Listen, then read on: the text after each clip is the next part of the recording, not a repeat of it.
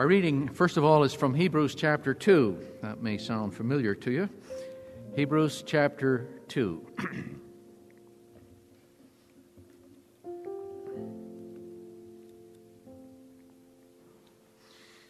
And our brother, as Colson has been taking us through these verses, let's break in at verse 14.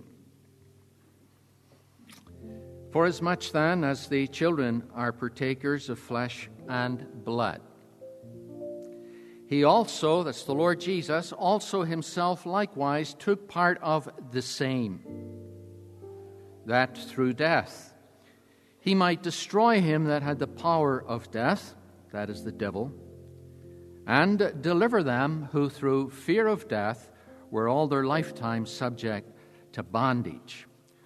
Now come on over to chapter 9, Hebrews and chapter 9.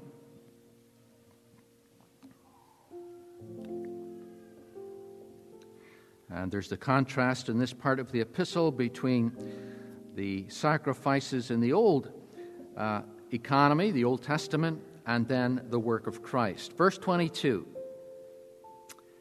Hebrews 9:22, and almost all things are by the law purged with blood. Here's the statement I want you to notice. And without shedding of blood is no remission.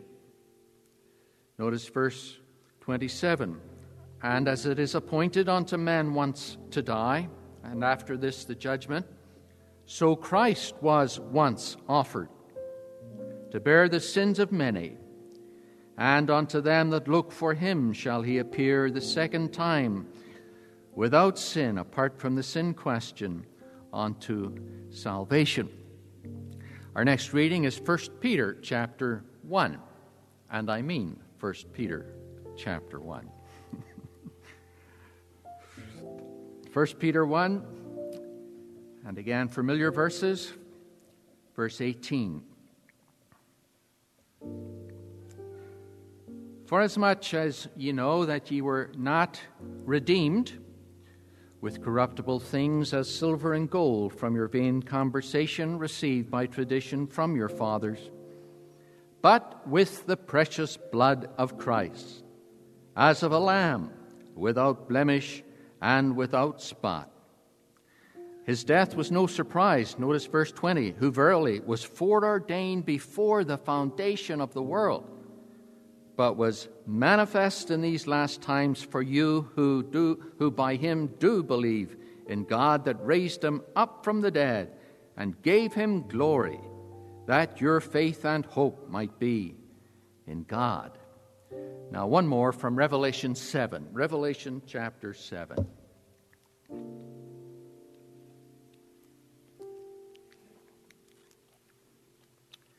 We're going to read about some people that John sees in heaven.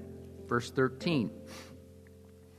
And one of the elders answered, saying unto me, What are these which are arrayed in white robes, and whence came they? And I said unto him, Sir, thou knowest. And he said to me, These are they which came out of great tribulation, and have washed their robes, and made them white in the blood of the Lamb. Therefore are they before the throne of God, and serve him day and night in his temple. And he that sitteth on the throne shall dwell among them. They shall hunger no more, neither thirst any more, neither shall the sun light on them, nor any heat, for the Lamb which is in the midst of the throne shall feed them, and shall lead them unto living fountains of waters, and God shall wipe away all tears from their eyes. Now the Lord will bless to us the readings from his word, with what we've been privileged to hear already this weekend. I want to speak to you about the Savior's blood. The Savior's blood. Human blood is a remarkable thing. We'll all remember those days in childhood when perhaps running along we missed our footing, tripped and fell, and skinned our knee or elbow or some other part of our body, and how horrified we were to see this red stuff leaking out, and our little world just fell apart. But blood is a necessary thing for the human body. That's an understatement. It delivers oxygen and nourishment to all the cells, and then in turn it also removes waste products from our bodies. They tell me that there's about 6 quarts of blood in a human adult, circulating around about 60,000 miles of veins and arteries, and those little vessels as well, pumped by a heart that will typically, on average, pump about 35 million times a year. So we're pretty much dependent upon our blood. Now, we've read of references of the Savior's blood, and these are remarkable, and they introduce our thoughts to some remarkable truths that we want to just leave with you in the gospel in the remaining minutes. We want to notice from Hebrews 2, we've been thinking of this already, that his blood is linked with incarnation. That means he became a human. Incarnation, to deal with sin. Then we have read from Hebrews chapter 9 and the thought there is separation from sins. Without the shedding of blood, there is no remission of sins. We want to think as well from 1 Peter chapter 1 about redemption for sin. Redeemed with the precious blood of Christ. And then that wonderful scene that we've just read about from Revelation chapter 7, and our brothers referenced Revelation 21 as well, where you have saints glorified without sin. And the blood of Christ is linked with that to bring them into that wonderful condition. But before God himself could provide the forgiveness of sins through the Savior must become a man, and that has certainly been emphasized. The creator of the human body which we have, he came from heaven, and he took upon him that body that was prepared for him in the womb of Mary. He became truly human. So we've read, as the children are partakers of flesh and blood, he also likewise himself took part of the same. Now that's marvelous, that the Creator became a human. It's marvelous to think of, I love to think of the universe around us. We're sitting here, you're sitting still tonight in the auditorium, and you might think you're perfectly still and not going anywhere. But you're on the surface of the earth, and the earth is spinning on its axis. If you're at the equator, it would be about 1,000 miles an hour you're traveling. And not only that, but then the earth itself, is spinning around the sun at a speed of about 67,000 miles per hour. And then they tell me not only that, but the solar system in which our sun is found, it is traveling around the center of the Milky Way at about 448,000 miles per hour. And then they say the Milky Way as well, it's flying through the universe at some phenomenal speed. Marvelous to think of that, isn't it? And yet, the one who was the creator and the sustainer of the stars and galaxies, he himself became a real human.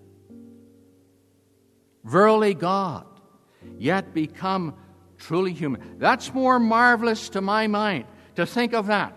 To think of the creator of all things sustaining the universe, and yet he himself was sustained by the intake of oxygen into his lungs, by the circulation of blood through 60,000 miles of arteries and veins, by the intake of food and drink.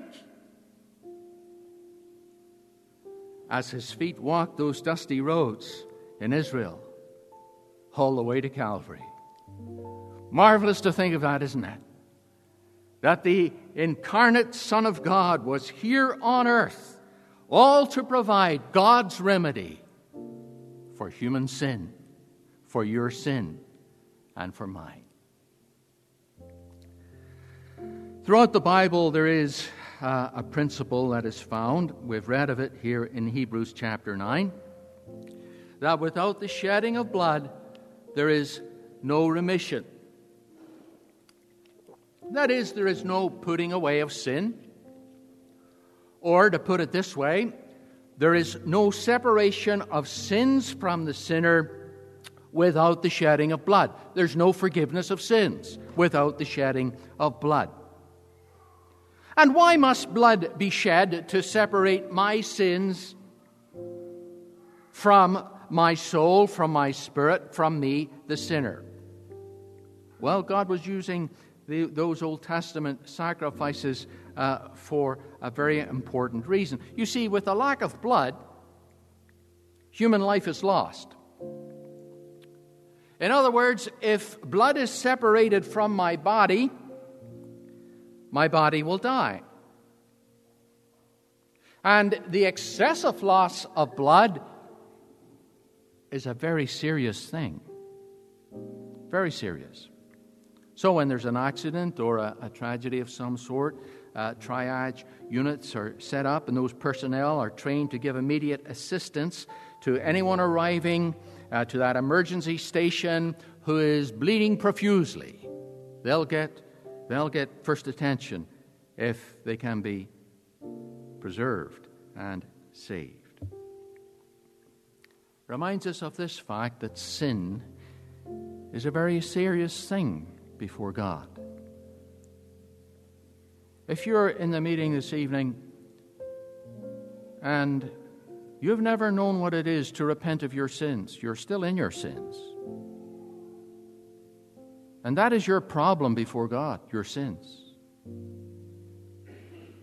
Those sins are so serious that God sent His own Son into this world to die for sinners upon the cross, to die for the ungodly.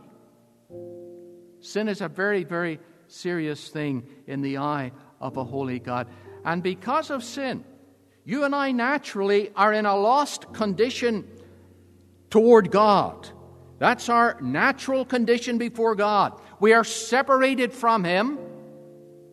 Because of sin, separated morally. Because of sin, separated spiritually. And if we die in our sins, we will be separated from Him eternally. And nothing could be more serious than that. Sin has put us at variance with God, our Creator. And who could stand against God and prosper? If you're in your sins right now, you are standing in a hostile position before God. The outcome will not be good if you remain there. But God looked upon us in our need, knowing that all sins deserve the death penalty. Physical life will end, but the soul will be lost forever to God if that soul is not delivered from the problem of human sin, my sins before God. In the Old Testament, we've been hearing something of the Old Testament as well over the weekend. God taught this lesson to the people of Israel by the sacrifice of animals. And so to meet the sinner's need and bring him back to an offended God, that person who had committed a sin would put his hand upon the head of the animal, as if to say, "This animal is in my place." And then the priest would take the knife and he would plunge it in and rip the life right out of that animal. And that animal would die violently by the shedding of blood. And the person who had put his hand upon the head of that animal was making the statement, "This animal is dying in my place." Now that was just a picture of what God would do in history. That picture was this, that one was dying instead of the other. And instead of perishing, the sinner, he goes free. So we read a verse like this in the book of Leviticus. The life of the flesh is in the blood, and I've given it to you upon the altar to make an atonement for your souls, for it is the blood that maketh an atonement for the soul. When we come to the New Testament now, we find the Lord Jesus says this: this is my blood of the New Testament, which is shed for many for the remission of sins. There it is. To separate the sinner from his sins, the remission of sins. The blood of Christ was shed at Calvary. So those Old Testament sacrifices, they were pictures that were just pointing forward and moving on toward what God had in mind, the coming into the world of the Lord Jesus Christ, who would bear our sins upon Calvary, and he himself would be separated from God, bearing our many sins upon the tree. O my God, I cry in the daytime, and thou hearest not, and in the night season, and am not silent. And over the whole thing, my God, why hast thou forsaken me? His death by blood shedding would bring separation of sins from the sinner who believes on him and embraces the fact he died for me, my Lord the King. And that's all I need. It's all I need. A Savior who has died for our sins. A Savior who has died for the ungodly. That's me. And sometimes we sing the hymn, by faith I lay my hand on that dear head of thine. And the sinner who believes is free, can say the Savior died for me, can point to his atoning blood and say, this made my peace with God. Separation from sins because of the blood of the Savior. I come now over to 1 Peter, and we've read here about being redeemed. You know, the Bible really is presenting to us the grand story of redemption. Right from those early chapters in Genesis all the way through to the close of the book of Revelation. Come hither and I will show thee the bride, the Lamb's wife, the Redeemer, and those associated with the Redeemer in relationship to the Redeemer, the redeemed. There they are in those closing chapters of Revelation. But here in 1 Peter chapter 1, Peter says, you're redeemed with the precious blood of Christ. I'll make a confession to you. I have never actually given blood. I don't like needles. But voluntary blood donors are often needed when people need a blood transfusion. And one important thing is this: they need the right type of blood, the right type of blood. To deliver someone who otherwise perhaps would die, they need the right type of blood for his deliverance. They tell me I've got O positive blood, which is good for anyone who has positive blood as well. I don't deal with negativity. O positive. So if you're positive blood type and you need to a transfusion, well, I hope somebody else gives it to you. But you know, sinners, spiritually now, sinners will perish forever apart from the voluntary giving of the right kind of blood. The right kind of blood is needed. What kind of blood would that be? Well, it can't be something that is contaminated with sin, because God would not accept that. But thank God there is one who is without spot and without blemish, whose precious blood has been shed. And that's what Peter's talking about here. You're redeemed with the precious blood of Christ. I love that. You know, the other apostles, they all agree with that. John, he writes in 1 John chapter 1, and he says that we have, it is the blood of Jesus Christ, His Son, that cleanseth us from all sin. It's the blood.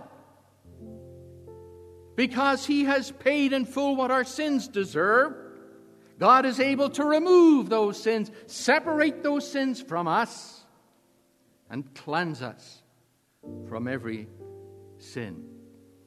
I think of what Paul writes there to the Ephesians in chapter 1, in whom we have redemption through His blood, the forgiveness of sins according to the riches of His grace. Wonderful thing this evening to be forgiven of all of my sins, redeemed and forgiven by the precious blood of Christ. And so we can sing in the words of Francis Bevan. He says, conscience now no more condemns us, for His own most precious blood once for all has washed and cleansed us in the sight of God. The terrible disease of sin requires the total removal of it for that soul to be fit for heaven. The precious blood of Christ. You know, men today have declared many things to be precious, like gold or diamonds. Millions of dollars have been spent purchasing these things. Even a string of binary code these days on a computer can be declared precious, and people will spend millions of dollars again buying things like Bitcoin. But you know, no amount of silver or gold or diamonds or dollars or Bitcoin could ever purchase our redemption, could ever remove one sin. Only the right kind of blood, the precious blood of Christ.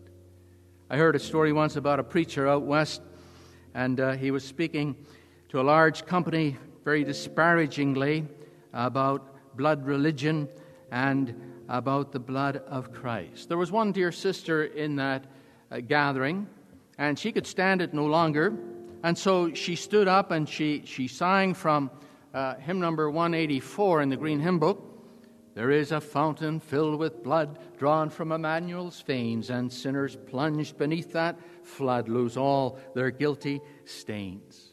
And she got to the second verse, and about 100 people then stood up and joined in. That dying thief rejoiced to see that fountain in his day, and there may I, as though vile as he, wash all my sins away. And the third verse came, and about 10 times that number arose and sang it through. Dear dying Lamb, thy precious blood shall never lose its power, till every ransomed saint of God be saved to sin no more. I'd have liked him in there. I would have sung that too with all that crowd. The view of the blood, the view of the blood. You know, it is primarily for the eye of God. You remember Exodus 12. When I see the blood, God says, I will pass over you. When I see the blood. We were reminded today about the Day of Atonement, when the blood would be taken in, sprinkled before and upon the mercy seat, where the presence of God was above upon it. And to any other witnesses, angelic or otherwise, looking on, there was that before the eye of God. The view of the blood. Wonderful to think that God has looked upon the death of Christ and has evaluated that death as precious and sufficient to meet your need, even this afternoon. The value of the blood, the view of the blood, but I think of the victory of the blood. You know, one thing about all who will be in heaven is this: they're going to value the blood of Christ. They're going to value that. And it's going to thrill them so much that they're going to sing about it. And that song will never grow old. That song is ever new. They sang a new song, saying, Thou art worthy, for thou wast slain, and hast redeemed us to God by thy blood, out of every kindred and tongue and people and nation. And they'll come the world over, all the way through history, and we'll all be gathered around him, appreciating the blood of Christ. Now, I'm going to stop at this point. I'm going to ask you a question.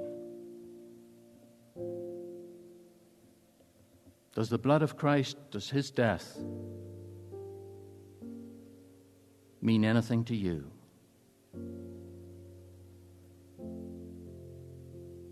Do you appreciate his death on your behalf? If there's no response, if you're just there cold and no response of appreciation, I want to tell you something, my friend. You may never be in heaven. If you die in that condition, in your sins, you'll be lost forever.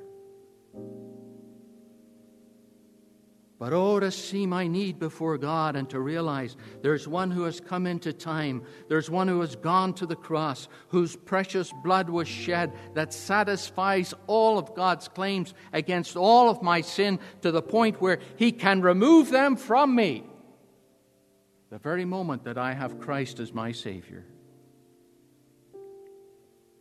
And I gladly depend upon him. It is enough that Jesus died and rose again for me. Let me come quickly to our last scripture and then we'll close. I want to think of the victory of the blood. It is seen in the glorification of all believers in that it takes them beyond sin altogether. If there's anything that will make heaven for me, well, it will be to see the Savior, that's for sure. But also it's this fact: I'll never sin again. Never.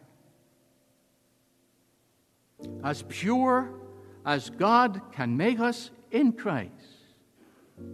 Revelation 7 now. Here are these that came out of great tribulation. They've washed their robes. They've made them white in the blood of the Lamb.